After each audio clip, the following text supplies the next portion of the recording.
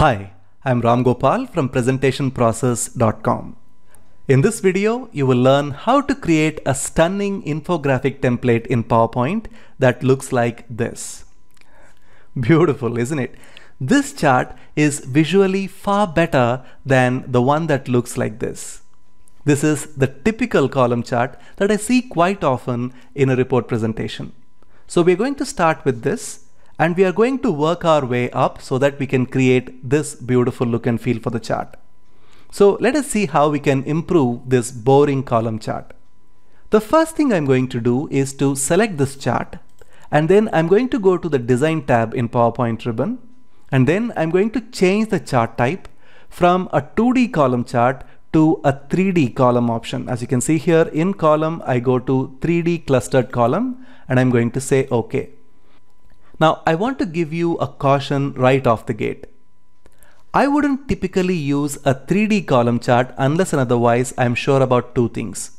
First, the number of data points that I'm about to exhibit are far fewer in number than a typical column chart. As you can see here, we only have 4 data points to show, so it is not going to be such a stretch for the audience to make sense of the numbers. Second, I always make it a point to add data labels to my 3D column charts. This ensures that your audience are never misguided whenever you use a 3D option. So as long as you're able to keep those 2 points in mind, you're welcome to use a 3D option than the boring 2D column chart options. Now I've got this done. The next step is to go to the chart styles and see if there is any chart style that is better than the one that is seen here. So I go to chart styles and I'm going to choose this option. That looks visually much better than this boring column chart here. So I'm going to go to this option, and you can see there are quite a few things that are done here to make this look far better than a typical 3D column chart. The next thing I'm going to do is to make some simple alterations. First, I'm going to remove this legend here because this is just one data series. There is no point in having a legend that explains that. So I'm going to select this legend and I'm going to delete it. Next, I'm going to remove this chart title as well. I personally prefer to have my slide title to explain the meaning rather than to use a chart title. So I'm going to select this and I'm going to delete that.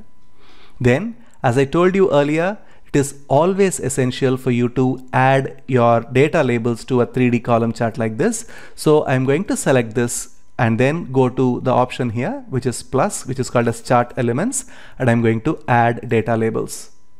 Since I have these data labels, I don't need the y-axis, so I'm going to select the y-axis and I'm going to delete it. Now, as you can see, the numbers here are not easily readable, so I'm going to click on the bounding box here, go to home, and then increase the font size so that the font size is much bigger for the audience to immediately read. Now I can leave it the way it is right now, or if I want to change this to some other shape, I can do that as well. I can right click on these columns, go to Format Data Series, and I can choose to replace these boxes with other shapes like say pyramids or cylinders. So if I want to use say a cylinder, I can use this. I can click on this and you can see instantly I've changed that into a cylinder. And if I want, I can reduce the gap width so that these cylinders are big enough. And now if I want to change the color of these columns, I can go to Shape Fill and then choose a different color like this. And now you can see that this chart looks visually much more pleasing than the way we started out with. Of course, as always, you can go to Shape Outline and say no outline so that there is no ugly blue line here that totally spoils the look and feel. Finally, I can make a couple of more changes. The first change that I would like to make is to make the slide title a little more explanatory. Instead of having something as bland as sales performance in May, I can give some information about the reason why I'm showing this chart. My main purpose of showcasing this chart is to tell that Daisy's performance is really very good. So I'm going to say that Daisy performed the best in May. So this is a clearer title than the one we started out with. Then if I want to change the background of this slide, I can make that happen. I can right click, go to Format Background, and instead of a solid fill like this, I can choose a gradient fill. I can choose something like this, which is the second option here under black color or gray color. And I can always go to gradient stops and make this look a little darker like this. And this one, the second stop, a little darker like this. And now this look and feel is far better because we have chosen a lighter color for our chart background. So a darker color for the slide background would make this chart look a little more visually appealing. The next thing is I'm going to change the font color for the title. So I can go here, go to white color for the title. Now when I go to slideshow, you can see that this version of the chart is far better than the default chart we started out with. Now once again, let me reiterate that you should never use a 3D option unless and otherwise the number of data points is fewer, and that you can back each of these data points with clearly marked data labels. Now talking about column charts, I want to show you some creative alternatives from our comprehensive all-in-one PowerPoint bundle. This bundle is a collection of more than 4020 premium PowerPoint templates that take the look and feel of your PowerPoint slides to a whole new level. This is our performance versus target chart. We didn't just stop at creating a column chart here. We have a beautiful context laid out for the column chart by way of these lines which represent target. It is always essential to provide context whenever you create your charts. A variation of this performance versus target chart is this one, which is called as dash and dots chart. Of course, this is something that we created. As you can see here, this represents the performance above and below a certain target.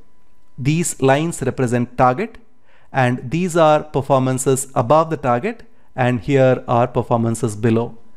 Sometimes representation like this is far more insightful than a typical representation like this. This one is bars and arrows chart, and as you can see here, this bar chart is visually more appealing than a typical bar chart that you would see in a board presentation. The next chart is a special one. This one shows the top performer for each of the months.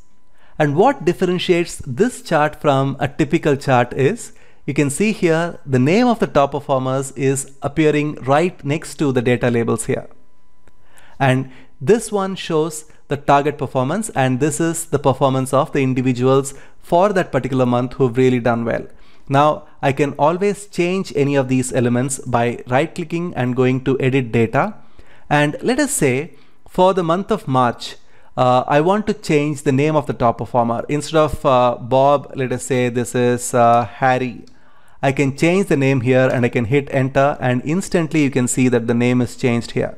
Now, if I want to change the performance figure to say instead of 19, say I want to have it as 25, I can do so and it is represented directly. So it is very easy to change any of these from our charts here. And that is the reason why I feel it always makes sense to use a template like this rather than to create these kind of advanced charts yourself. The ones that I showed you are just a few samples from our comprehensive all-in-one bundle. There are far more interesting options in the bundle. All that and more is available in our comprehensive all-in-one PowerPoint bundle. This bundle is a collection of our best-selling PowerPoint templates packs, like our PowerPoint Charts and Diagrams CEO Pack 1, CEO Pack 2, which has graphics and concepts, Advanced Animations Pack, which has more than 750 cutting-edge animations that help you to tell a visual story, Visual PowerPoint Graphs Pack, which has data-driven PowerPoint graph templates like our dual thermometers, bullet charts, speedometers, visual pie charts, dashboards, etc. Flat Design Pack, which has modern flat design style PowerPoint templates. Hand-drawn Graphics Pack, which has slide templates that look very informal like this. Themed title templates that give a good first impression to your audience. And more than 400 new consulting models and frameworks that are not available anywhere else in any of the template sets in the market.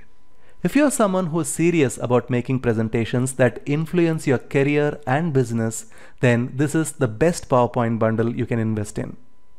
And one more thing, as a thank you for watching this video this far, I am happy to offer you our free 5-day email course called 25 Creative PowerPoint Ideas. Each of the ideas that I share in this practical email course is extremely easy for anyone to pick up and apply in the next presentation. You can sign up for the free email course by clicking on the link here. So please do click, and I will see you inside the email course.